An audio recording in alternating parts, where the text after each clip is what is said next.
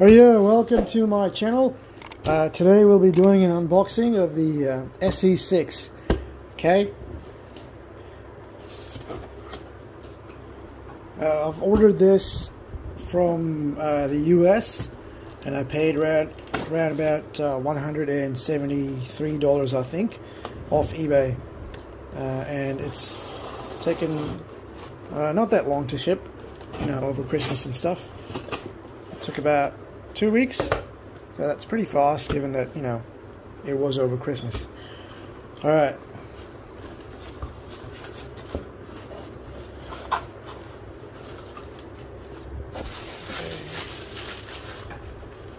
Oof. Look at that. Okay, really nice in the box there.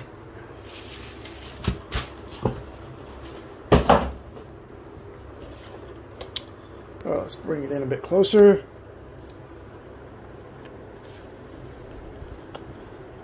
Might turn off one of these lights here.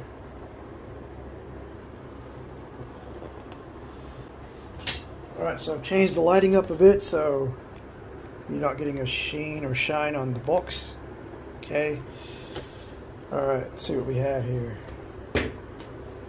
Nice box art. Okay. ESEE logo. Some very useful information on the back. Okay, you can pause it here if you want to have a look. So what do we have? Determining distance traveled without GPS. Okay.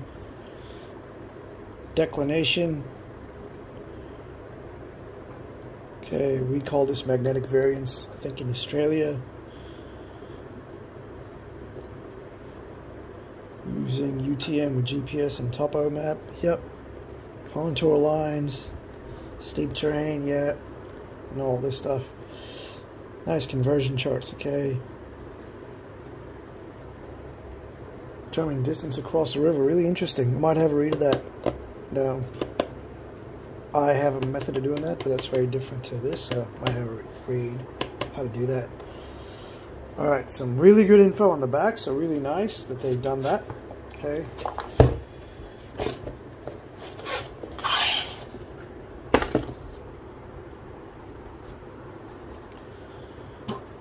Okay.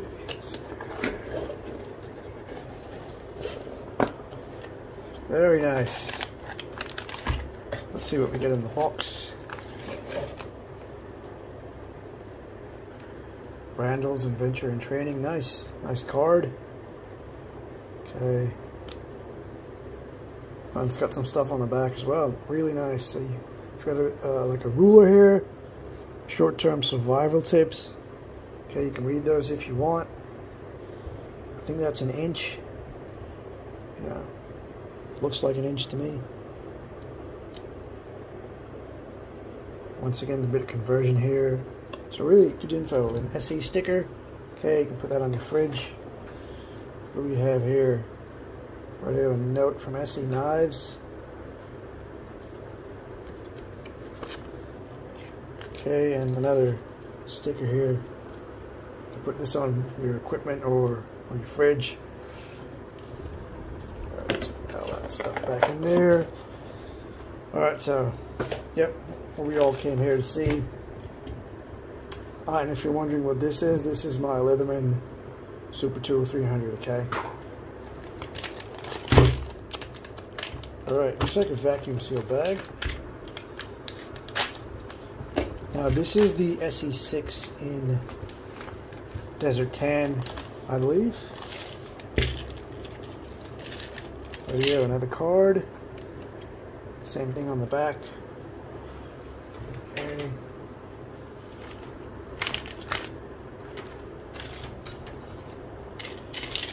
Okay, we got a clip as well. Right, clip and the screws for the clip. Okay, let's have a look at what they look like. So just your normal screws. Just like one of these on one end, this on the other end.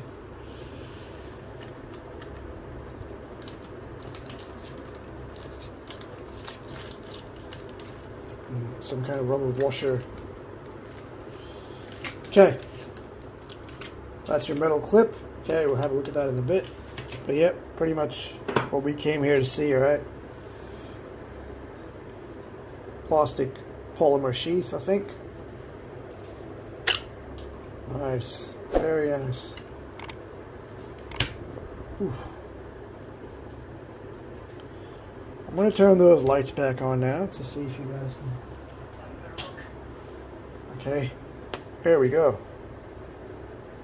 So, really nice color, man. This is the color I wanted. I've been waiting, you know, I've been saving up to get this. You know, for 172 bucks. Might not be a lot for some people, but it's a lot for me. Okay. And this is the color I wanted. There was this color with the black. I didn't want that. I wanted this. And really happy with what I've got. I mean, really like this color. Okay. Really like these Micarta 3D handles. Good grip. But yeah, just look at that. Okay. We'll get some measurements for you in a second. Okay. So we'll go in inches first. Line that up. So roughly a total length of about 11 3/4 of an inch, okay, roughly. Yep. Blade length up to the choil, up to the handle is about roughly 6 3/4. The actual blade length from the choil is about 5 inches. I'd say 5.9 inches, 5.9, 5.8. Okay. Nice finger choil. Handle length is about 5 1/4 inch. Okay, let's do that in centimeters now. So total length is about 30 centimeters. Okay, 30 there. Blade length up to the handles is 17 centimeters. Okay. Blade length up to this part here is 15 centimeters. Okay. Roughly 15.1 centimeters to this point here. Okay. Handle length is about 13.8 centimeters. Okay, 13.8 centimeters. Right. If you want to know what the circumference is at the thickest part, it is 10.5 centimeters or 4 inches. Okay, and at the thinnest part, it is roughly 9.5 centimeters or about 3 1/4 of an inch. Okay. Really nice looking blade. Okay. Let's do some size comparisons now. Okay. So next to my Leatherman, pretty straightforward. Okay. I'll close that up for a bit of context.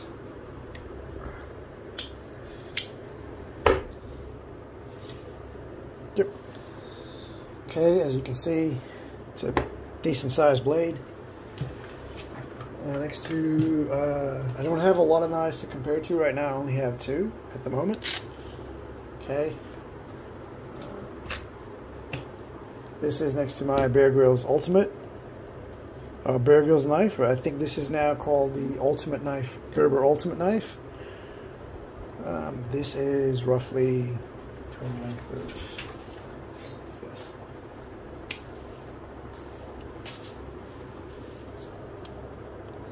about 10 inches, this knife, okay? About 26 centimeters.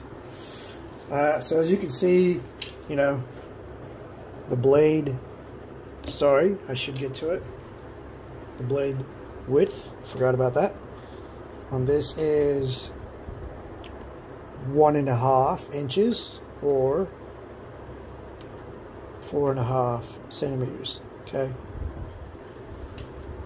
So you get an idea there. The thickness, it's going to be impossible to measure with this, but I'll give it a crack. It's roughly 4.5 to 5 millimeters, okay?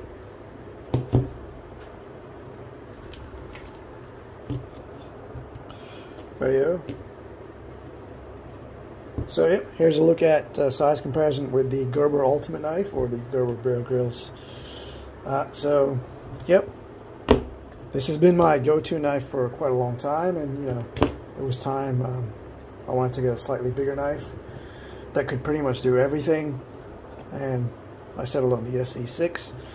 I was thinking about the ESEE 5, the BK2, but you know, I wanted something that was 6 inches blade length, roughly around that mark, and the BK2 and ESEE 5, they were just a bit small. I did want, you know, a 6-inch blade that was slightly thicker than this. You know, I know people say thickness doesn't matter. It does matter in some circumstances, okay? Anyway, so here's the Gerber. Next knife.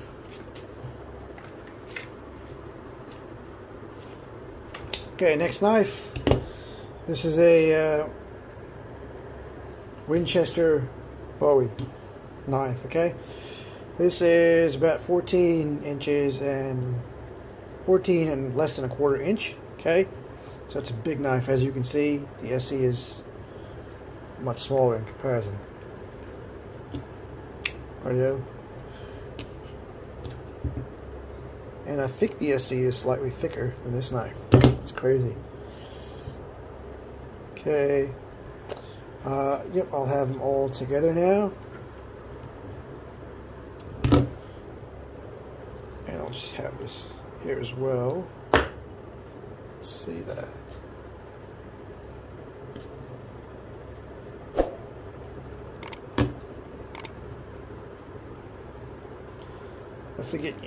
That roughly would give you an idea of the size of this knife, okay? So really not a very large blade, slightly larger than your average survival knife, but in my opinion a great size for me, okay?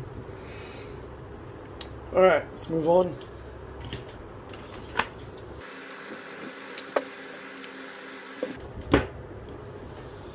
Okay, so how is it to hold?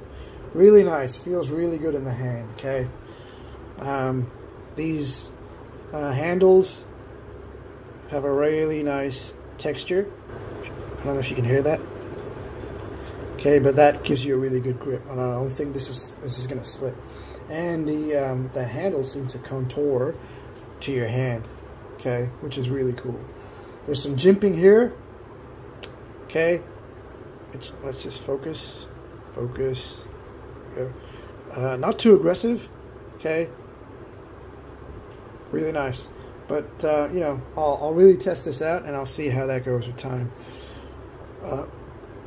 You can easily expose part of this blade if you want to start, you know, making fires with a fire steel. Okay. At the moment, obviously, it doesn't have one. That's easily fixed. Just sand some of that off, okay, to create a 90-degree angle, and you should be able to start fires. Really nice coating. Okay. Let's have a look. We bring this in really close. This is 4K, so you can see. Oh, there's already here, there. It's got a texture to it. Okay, but I mean, close up, it looks rough, but honestly, looking at it, really smooth. Okay, really smooth, really nice. And once again, I just love this color combination. Okay, just love it. This will look really good on like a chest rig or next to you, especially if you're in like a tactical environment. This blends in, especially if like a desert environment, blends in really well. Okay.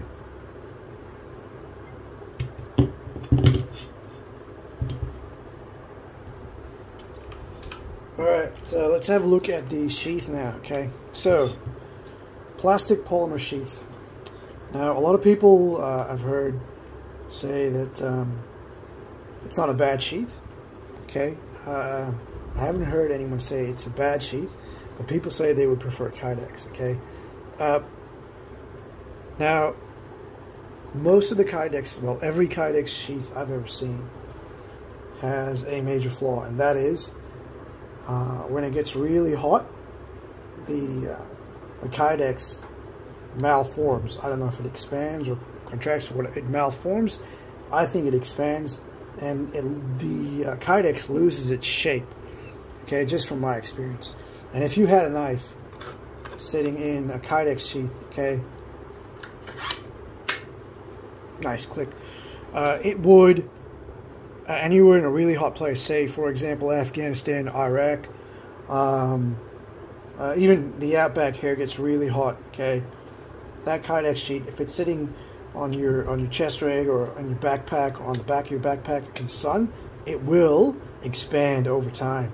Now I don't know the quality of the Kydex sheets that ESEE makes, but if they're Kydex, I'm assuming that would happen to the Kydex that they make as well, because that's what Kydex does.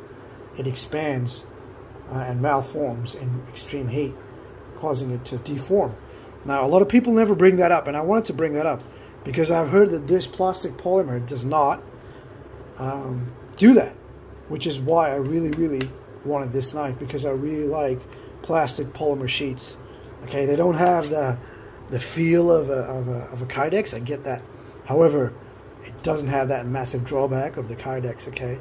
Because last thing you want is a loose sheath and your blade falling out. Alright, so let's have a look at this. So it seems that you've got like a little thumb ramp here. You press on that and you get the blade out. Okay? And a nice little click. And what's happening when that clicks is these, if you look carefully, zoom in, the handles here expand and then they close off, and that's that clicking sound. Okay,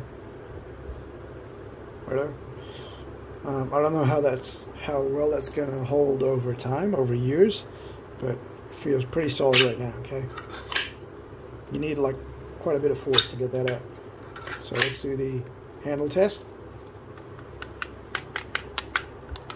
Yeah, that's not coming out. Okay.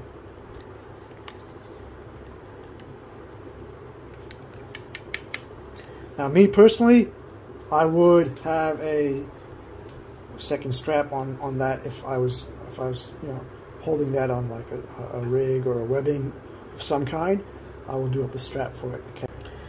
Now the reason why I would do that, okay, have a second retention system like I've done here with my Gerber, okay, even though that's got a click-in system, is because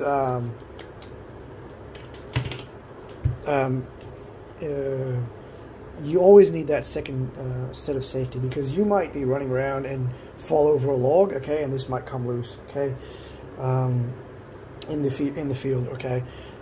You might do something like what a lot of people in the military, any country of the world do, is crawl, leopard crawl on the ground, okay.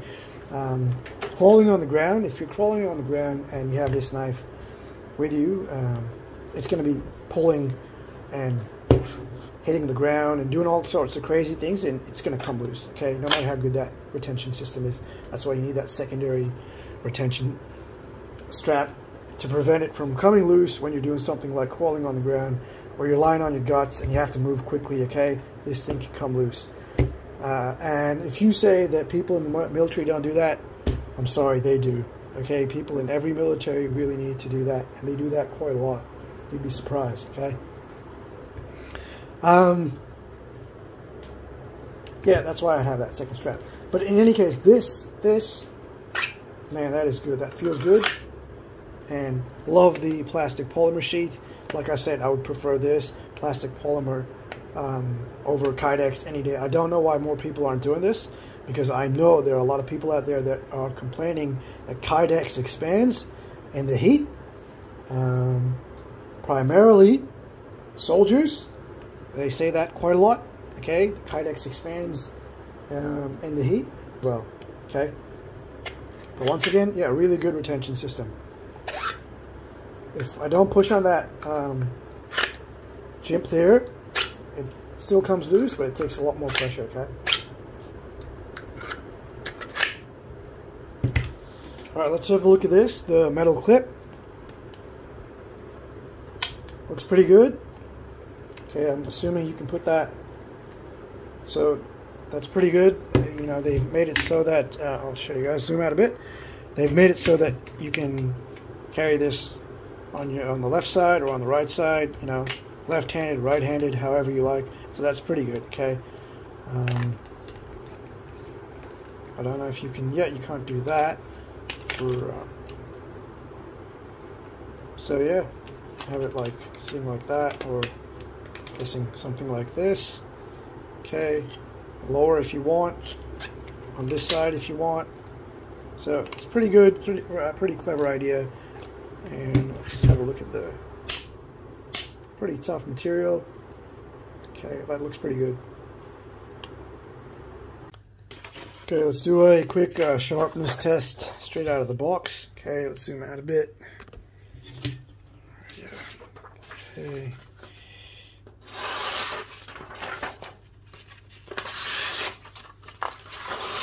That is sharp. That is really sharp. Oh, almost cut myself there. Okay, so really sharp right out of the box. Okay. Let's do a shaving test, okay?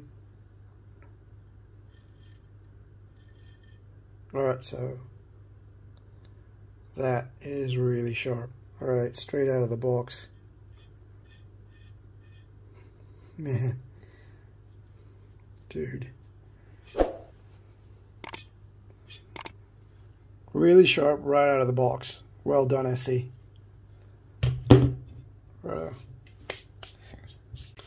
Let's have a look at the back of the knife as well. Okay, so flat back. Okay, sometimes you have some knives have jimping. Okay, that's also pretty nice. What I don't like at the back is when they have that gloss breaker, that sharp edge, because if you're holding the knife like this on your chest rig, okay, next to your chest, that sharp thing, you know, if you fall, that could just poke you. And yeah, just never liked that concept. Okay, yeah, I understand the need for it, but you know, this is more useful because you can do a lot of hammering, breaking tasks. Okay, light hammering with something like this if you need to. As you can see, pretty durable, pretty useful. Okay, and a little lanyard loop there. Okay.